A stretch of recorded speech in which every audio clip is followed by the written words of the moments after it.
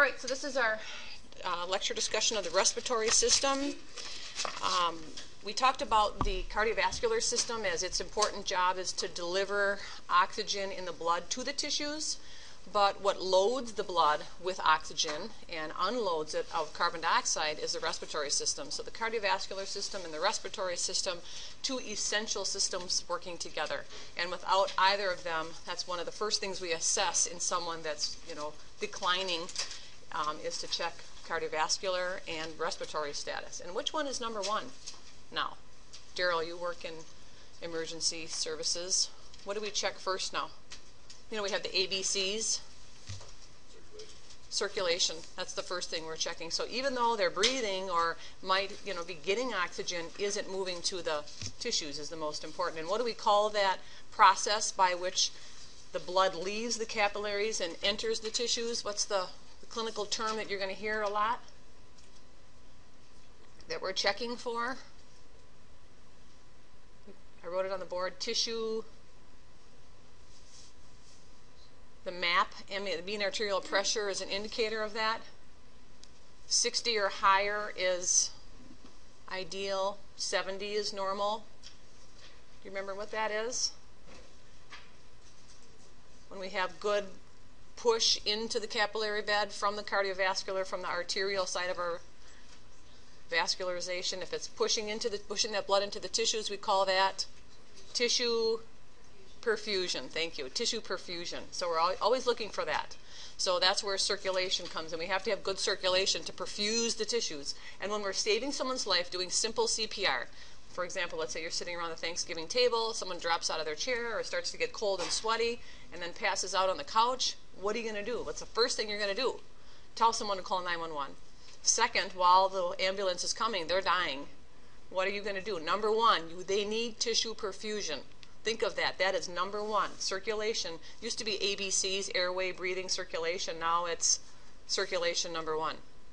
What are you going to do for that person that dropped over to make sure they're getting tissue perfusion? Compressions. Yeah. Good quality compressions are essential for saving their life. And do you have to be CPR certified to do compressions? No. All you have to do is make sure that chest goes down 2 inches and comes back up 2 inches. Because people get so excited, they're pushing down really well, but they're not letting it come up. Because when you release the chest, you're allowing that blood to come back to the heart, and some air goes into the lungs at the same time. So you don't even have to worry about the breathing as much anymore. It's quality of compressions that are saving lives out in the field. If we don't do those compressions and we all kind of stand around freaked out, that person is dying. So it's really important to do that and not be afraid to do it, even though you're not CPR certified. 30 times a minute.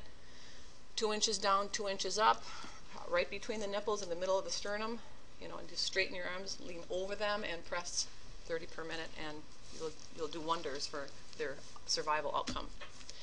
All right, so the respiratory system then is divided into the upper respiratory tract and the lower respiratory tract. We looked at that in lab, so hopefully you remember those structures. Okay, that's the problem here. Here we go. Okay, so some terms to remember when we talk about respiration. There's things happening at different levels within the body. When we talk about respiratory physiology, you need to know the difference, what's happening at each level. So first thing, we need to get the air into the body from the outside. So we have this atmospheric air with oxygen and not carbon dioxide, with oxygen, that's what we need. We're going to exhale carbon dioxide. So ventilation just refers to movement of air in and out of the body. Okay, and the lungs are obviously the organ where the air moves into. So movement of air in and out of the lungs. You've heard of people being on a ventilator. That's where they have a tube going down their trachea. It's connected to a machine, and that machine is forcing air in and allowing it to come out. So that's artificial, ventilator. That's not something that people want to be on long term, obviously, because there's a lot of risk for infection and things like that. So ventilation is just moving of air in and out of the body. Then, once we get that air into the body, then we talk about external respiration, where we're taking the gases in the blood or the alveoli, which are the little tiny air sacs in the lungs, moving it back and forth between the blood and the lungs. So movement of the specific gases, oxygen and carbon dioxide, between the lungs and the blood is called external respiration. Now, once we get that to the level of the blood, where does that blood have to go? with those gases to and from the tissues. So that's the next level, internal respiration. Internal respiration is movement of gases between the blood and the tissues. So that's deeper in the body, right? Because external respiration, we still have exposure to the outside air. That gas does, right? Because it can leave the lungs and enter the outside. But once it's in the blood, it's in the body, and it's going to exchange between the tissues then. And carbon dioxide levels are always highest in the tissues because we're breaking down glucose. Remember we talked about cellular respiration early in the semester? When we're taking glucose, breaking it down into pyruvic acid, running through the Krebs cycle, electron transport chain, making ATP. And one of the waste products of that whole process is carbon dioxide and water. So carbon dioxide is always highest in the tissues, so it's going to diffuse from the tissues to the blood. And our outside air is obviously always highest in oxygen, but once it gets into the lungs, in the body, the lungs, the alveoli, has the highest concentration of oxygen. And you're going to need to know those two things. That'll definitely be on the test in some shape or form. Where is oxygen concentration the highest in the body? What did I just tell you? In the alveoli of the lungs. And where is CO2 always highest in the body? In the tissues. So we're always going to see diffusion from the tissues to the blood for carbon dioxide, because it's always highest in the tissues. And we're always going to see diffusion from the alveoli to the blood, because that's where it's highest. So oxygen will always diffuse from the alveoli to the blood. So be aware and aware the different levels of respiration are occurring. Internal is between blood and tissues. External is between lungs and blood. And ventilation is between the outside air and the lungs. Cellular respiration is what we talked about earlier, and that's just the process of breaking down glucose to make ATP. So that's a separate topic. Don't confuse that. Okay, so functions of the respiratory system then, gas exchange is number one. We're exhaling carbon dioxide, we're bringing in oxygen. And anything that interferes with that is going to create problems. We're not getting enough oxygen, our central nervous system is going to shut down, we're not producing ATP, all systems are going to slow down because we have no fuel. And if that happens for too long, we'll die very quickly. So, and the oxygen has very high very high oxygen needs. The brain has very high oxygen needs. So if we don't get oxygen, first thing that's going to happen, we're going to pass out, right? Or become very groggy and then pass out. And carbon dioxide, if that builds up in the blood, our blood becomes acidic. And one thing I want you to remember, take home phrase from general A&P and advanced A&P, I teach all my students, is CO2 makes acid. Just remember that, CO2 makes acid in the body. So if someone is not blowing off their carbon dioxide, they're becoming acidic. Their blood is becoming acidic. And we're going to talk about that, some pathophysiology related to people that can't blow off CO2. So CO2 makes acid. All right, regulating blood pH. So by changing our carbon dioxide levels, we can regulate our acidity in our blood. For example, if CO2 is building up in the body, we're becoming acidic. If we don't have enough CO2, we can be going the other direction, alkaline, right? pH is rising in the blood. That's not good either. What is a normal blood pH? Do you remember? 7.35 to 7.45, and you'll need to know that for this system as well. Normal blood pH, 7.35 to 7.45. So we can regulate amount of, there's other buffers in the body that regulate that pH, but when we talk about the respiratory system, it's the CO2 levels. So if someone is hyperventilating, breathing really fast, they're actually not blowing off CO2, and they need more CO2. I'm sorry, they're blowing off too much CO2, so they need CO2. So their blood is becoming basic, pH is going up. So what do we tell people to do when they're hyperventilating? Anybody ever play sports and people get all excited and overly exhausted and they start to hyperventilate? What does the coach tell you to do? Expand the lungs, raising the arms will help for sure. But to change those CO2 levels, yeah. Breathe in a brown paper bag or a plastic bag, whatever, and that'll allow to trap more CO2 and bring it back into your body, and that'll lower the blood pH. That's one thing we can do. Voice production, we have vocal cords that stretch across our larynx, and as air blows past them, that vibrates those vocal cords and allows us to produce sound. Olfaction, we learned with the special senses, that's smell. So when we bring air in through our nasal cavity, those chemicals, those molecules suspended in the air, dissolve in the mucous membrane and allow us to detect different odors. And it protects us against infection. We have cilia. 3 things protect us. Cilia in our airways, our upper airways, little tiny hair-like structures that move, that trap. The mucus is the second thing. The mucus traps the suspended particles, and the cilia beats it toward the digestive tract. And then we have macrophages. When you study the immune system in your independent assignment, macrophages act as little Pac-Men. They are phagocytes, which attack cellular debris and foreign particles. And every time we exhale, we're exhaling millions of dead macrophages into the air. Good thing we don't have microscopic vision, right? So our respiratory tract is divided into upper and lower sections. So when you have an upper respiratory infection, those examples of that are like sinus infections, allergies, allergic rhinitis, we call that if you have a runny nose. Just the common cold commonly is in the upper airways. Even though you can get a little cough with that, it's still in the upper airways because the doctor, maybe you'll go into the doctor and say, I've got this terrible cough, I just feel terrible, I think I have pneumonia or bronchitis. And the doctor will listen to your lungs, and if those lungs are clear, then he'll say, no, your lungs are fine, you just have an upper respiratory infection. And you can be really sick with those. It's not underestimating that those don't make you feel miserable, but the good news is it's not in your lungs, and it's less likely that it's going to be something long-term, that you just need to kind of work through it. So upper respiratory infections are very common.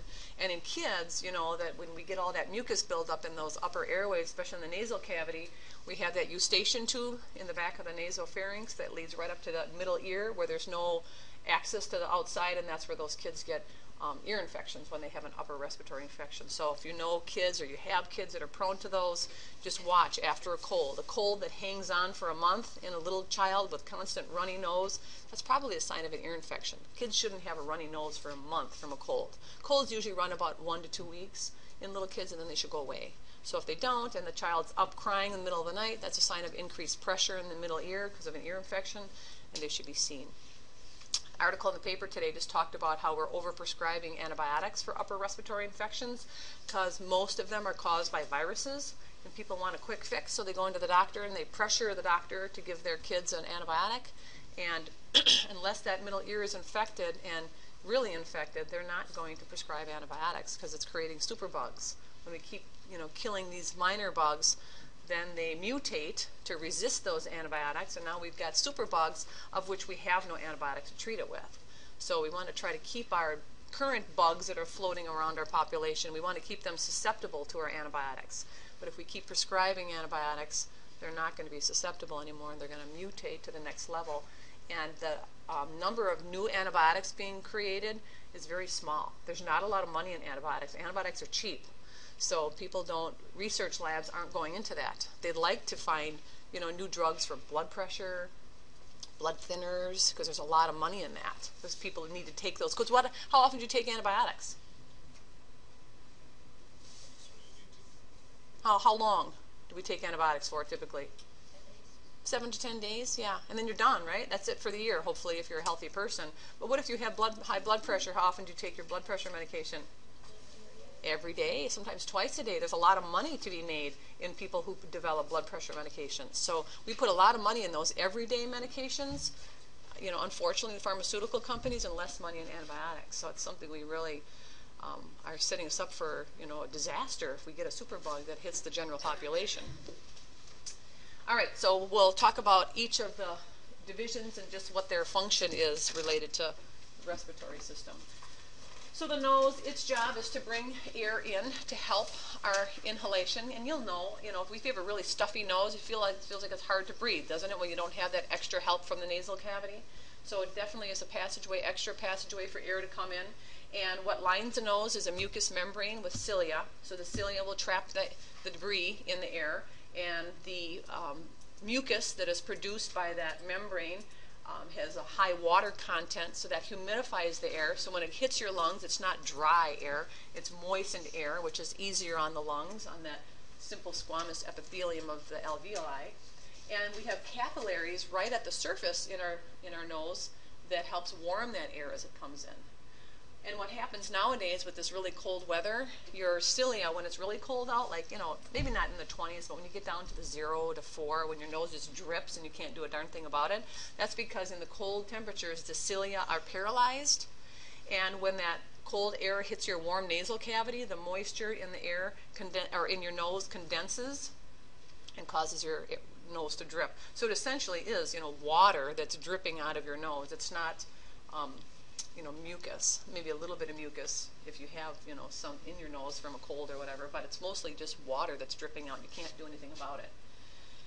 And some people tend towards nosebleeds because of a lot of capillaries right at the surface, so a little bump in the nose and their nose is bleeding. That's not uncommon. It doesn't mean anything bad. It just means they have a dense network of capillaries at the surface. And especially in kids, we see that they tend towards nosebleeds more than adults do. And it's not a big deal. The best thing you can do, though, is just pinch the nose to compress those capillaries to promote clotting.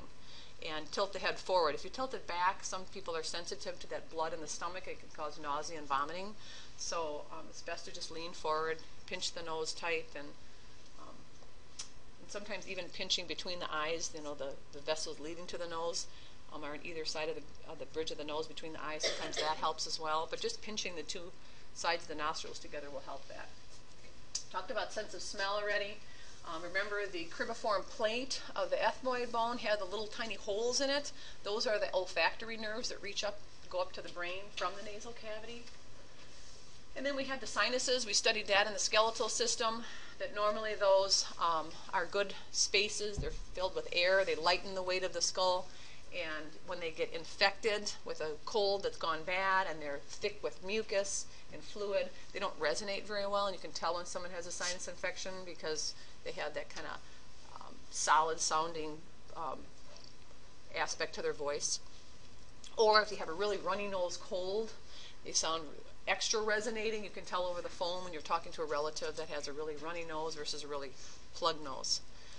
And then the pharynx is a common passageway for both air and food. And in lab, you had to learn the different regions of the pharynx, starting with the nasopharynx. Remember, we had the adenoids located there. That's at the top of the pharynx. And then the oropharynx had the palatine tonsils and the lingual tonsils. And then the laryngopharynx, remember, that's the top of that is the epiglottis, and that goes down to where the esophagus and the trachea divide. So that's just another name for the throat. So when someone comes into the doctor and says, I have a sore throat, they're going to write down in the clinic notes pharyngitis. And most causes of sore throat are viral in nature, unless you're someone who commonly gets strep infections. Then, then it's strep throat, and they'll do a strep test, and you will need antibiotics to clear that infection. But most cases of strep throat or of pharyngitis in the general population are viral. So, looking at the larynx then, we looked at this in lab also. Remember that the epiglottis is what protects food from going into the airways. So that's a flap of cartilage that covers the larynx when you swallow. Otherwise, we have these C-shaped cartilages that keep the airways open, and the large cartilage of the larynx. This large one here, the thyroid cartilage, can be prominent in men because with testosterone that stimulates cartilage growth, especially during puberty. You can see a real prominent Adam's apple in some men, especially if they're tall and thin. And also that deepens the voice. So when people have a larger airway, they have a larger voice. Lower voice.